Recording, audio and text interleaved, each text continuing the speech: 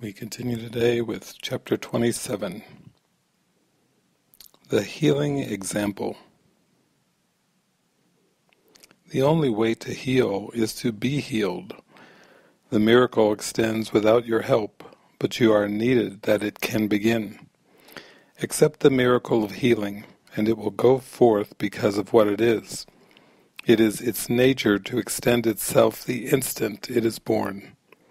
And it is born the instant it is offered and received. No one can ask another to be healed, but he can let himself be healed, and thus offer the other what he has received. Who can bestow upon another what he does not have? And who can share what he denies himself? The Holy Spirit speaks to you. He does not speak to someone else. Yet by your listening his voice extends, because you have accepted what he says.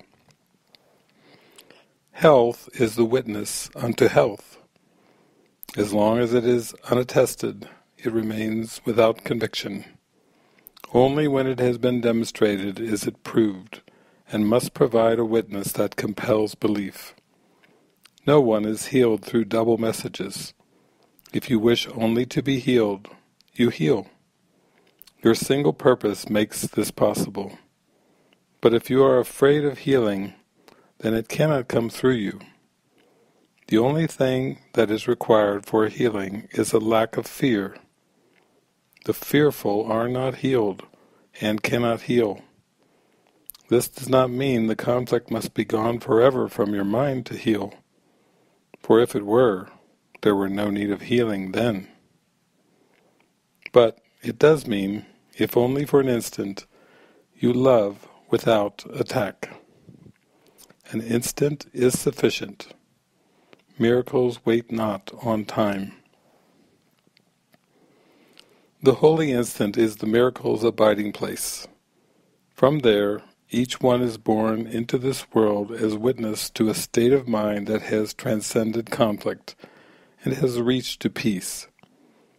It carries comfort from the place of peace into the battleground and demonstrates that war has no effects.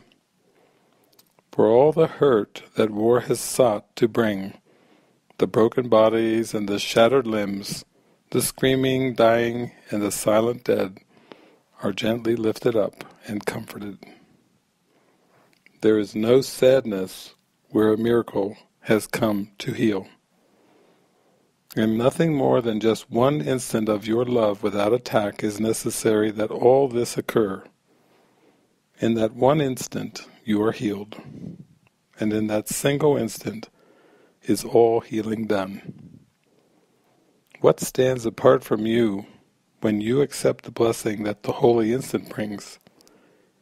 Be not afraid of blessing, for the one who blesses you loves all the world and leaves nothing within the world that could be feared. But if you shrink from blessing, will the world indeed seem fearful, for you have withheld its peace and comfort, leaving it to die. Would not a world so bitterly bereft be looked on as a condemnation by the one who could have saved it, but stepped back because he was afraid of being healed? The eyes of all the dying bring reproach, and suffering whispers, "What is there to fear?" Consider well his question. It is asked of you on your behalf.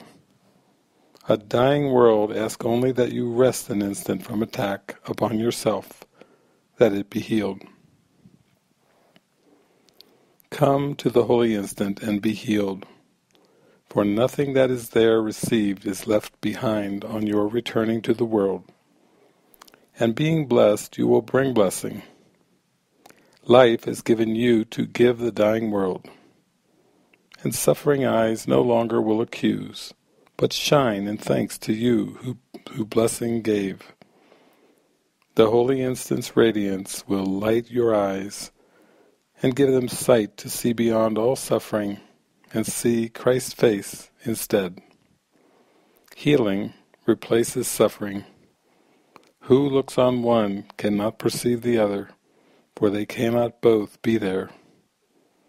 And what you see the world will witness, and will witness to. Thus is your healing everything the world requires, that it may be healed.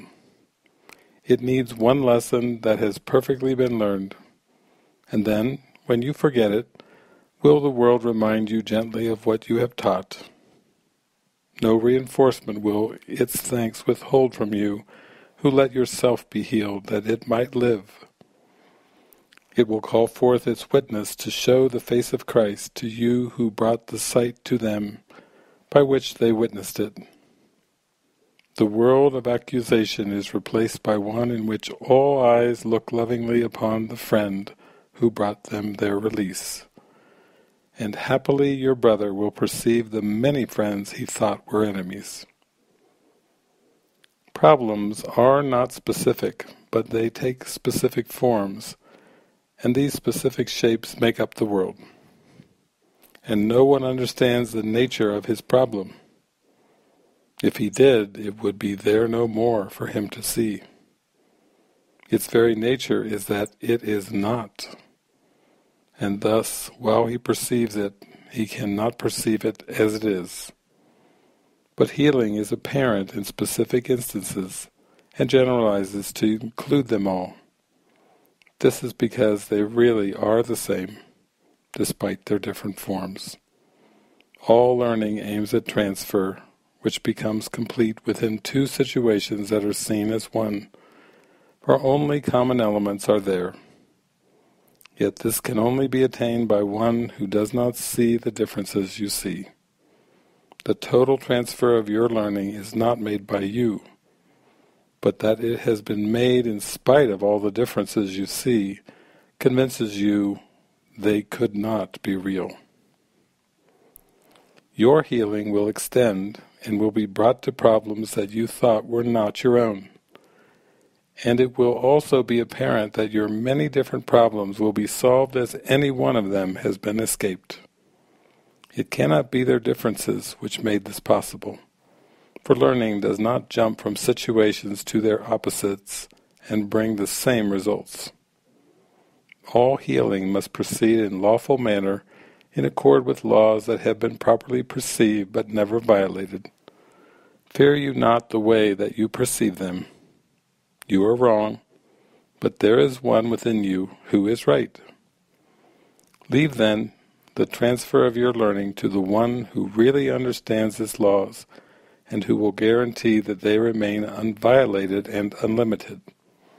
Your part is merely to apply what he has taught you to yourself, and he will do the rest. And it is thus the power of your learning will be proved to you by all the many different witnesses it finds. Your brother, first among them, will be seen, but thousands stand behind him, and beyond each one of them there are 1,000 more. Each one may seem to have a problem that is different from the rest, yet they are all solved together, and their common answer shows the questions could not have been separate. Peace be to you to whom is healing offered, and you will learn that peace is given you when you accept the healing for yourself. Its total value need not be appraised by you to let you understand that you have benefited from it. What occurred within the instant that love entered in without attack will stay with you forever. Your healing will be one of its effects, as will your brother's. Everywhere you go will you behold its multiplied effects, yet all the witnesses that you behold will be far less than all there really are. Infinity cannot be understood by merely counting up its separate parts. God thanks you for your healing, for He knows it is a gift of love unto His Son, and therefore it is given unto Him.